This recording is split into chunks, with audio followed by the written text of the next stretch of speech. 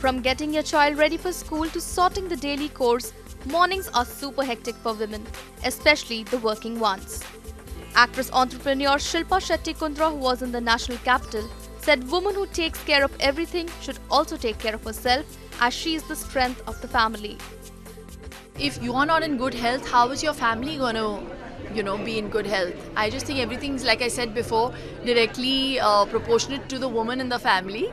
How happy she is, what she buys, how she decides on feeding the family. So I really think that it's important for her to have the knowledge, first and foremost. And we were doing this entire press conference. I took 15 minutes, I went in the corner, ate my food and I came back. I don't see any workplace that would say to you, don't eat.